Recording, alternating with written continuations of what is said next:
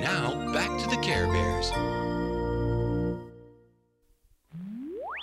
It's a beautiful sunny day in Carolot, and this is station C-A-R-E. Now stay tuned for Graham's Cooking Corner. Oh, goody gosh. Tenderheart, look. Grams is on TV. That's right, Hugs. Graham's new TV show teaches kids how to cook along. We want to learn to cook just like Grams, don't we, Tugs?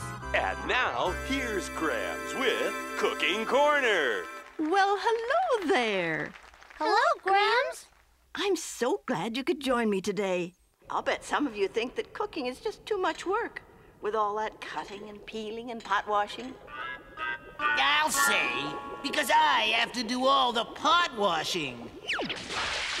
Well, I'm here to show you how cooking can be fun, especially when you sample the delicious goodies you can make. Goodies? Ouch! I'll bet each of you has a favorite dessert, don't you? Well, today we're going to make Hugs and Tugs' favorite, gingerbread cookies. Gosh, Grams said our name's on TV. Oh, boy. Oh, boy. This is my chance to make yummy, terrific goodies. I mean, yucky, disgusting baddies. Okay, everybody, let's get ready to cook along. Always wash your hands before starting. That's so our food won't get dirt in it, right, Tenderheart? Right, Tugs. Now you can put on your favorite apron. Ooh, that tickles. Collect everything you will need before you start. We will use 3 bowls, and a measuring cup, Check. a fork and a stirring spoon, Fork. Check. a set of measuring spoons, a rolling pin, some wax paper, and a flat cookie sheet. Check. Check. Huh? Yo! Remember, always ask a big person to help you when you need something on a high shelf. Yo. Now she tells me. We'll also use a cookie cutter and a clock. Why a clock, Tenderheart? So we know when our cookies are done. Oh, yes, don't forget your oven mitts. Well, does everyone have their equipment ready? Ready! Good. Begin by measuring a ½ cup or 100 milliliters of butter. That's the same as a quarter pound. But we have half a pound, Tenderheart. Let's cut it in 2 and put 1/2 back in the fridge. Now we have a quarter pound.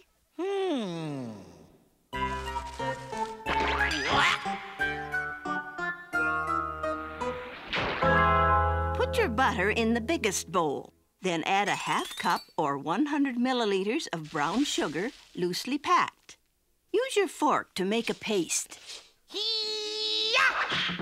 Hold your bowl with one hand so that it doesn't slip.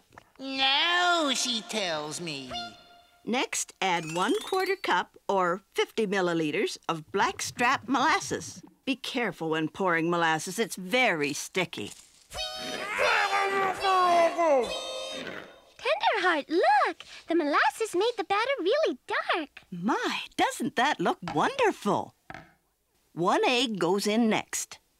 Oh, lucky for me, I've been saving this dinosaur egg. Tap your egg gently with a spoon.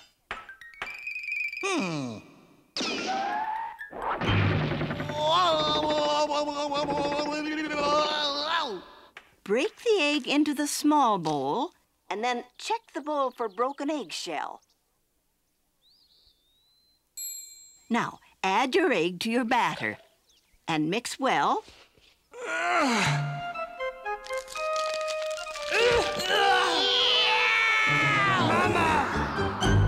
Now in the medium bowl, add together your dry ingredients. 2½ cups or 500 milliliters of flour, 1/4 teaspoon or 1 milliliter of baking soda. And last, what gives gingerbread that warm, special taste?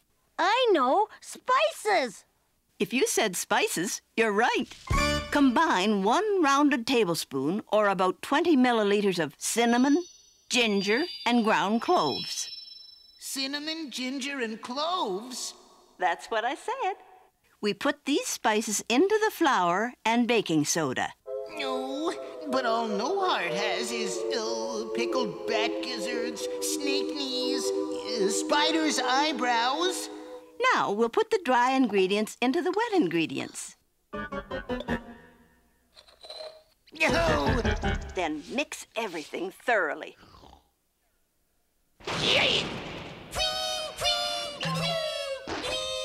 You are now ready to refrigerate your batter. Cover the bowl first and put it in the fridge for 1 hour or the freezer for 15 minutes. Or the deep freeze for 12 seconds. My goodness, by the miracle of modern television, we've advanced time 15 minutes. Huh? What? Ooh, the bowl feels cold, doesn't it? Yeah! It's not cold to me. Now comes the part your big friend or parent will do. Never use a stove or an oven by yourself. Okay, Grams. Turn on the oven to 350 degrees Fahrenheit. That's 175 degrees centigrade. Now, we place a ball of dough between 2 pieces of waxed paper and roll the dough out so that it is 1/8 of an inch or 1/3 of a centimeter thick. Yaha!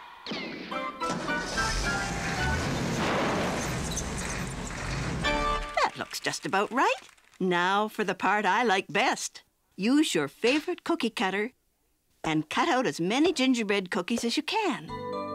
Then grease a cookie sheet with a little butter and lay each cut-out cookie on the sheet.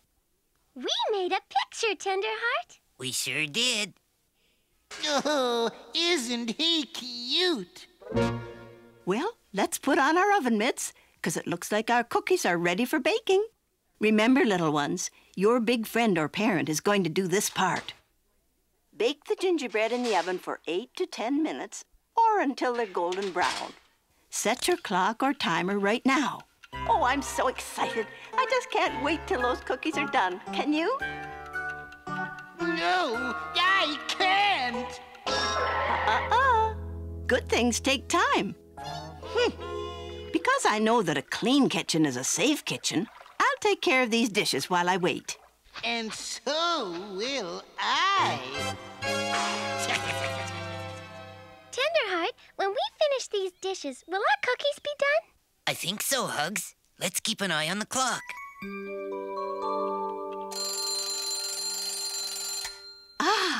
Do you smell what I smell?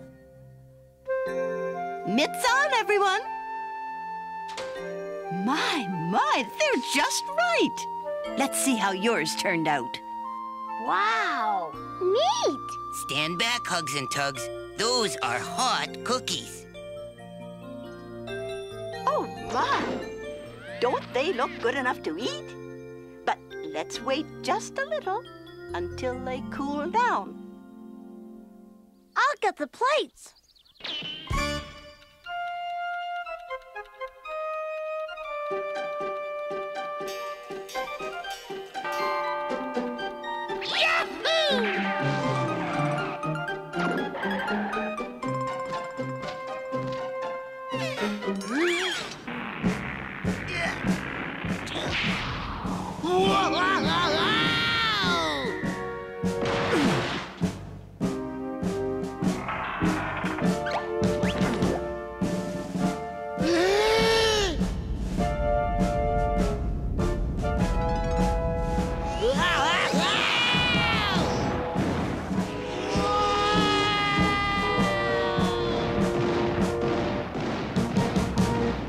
Well, now, my little darlings, didn't we have fun today? We sure did, Grams. While we're all enjoying our cookies, I'd like to take a moment to thank you all for joining me today.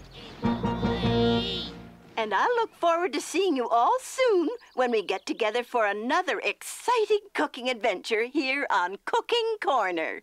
Nah. So keep smiling and keep cooking. Bye now. Bye, Grams. See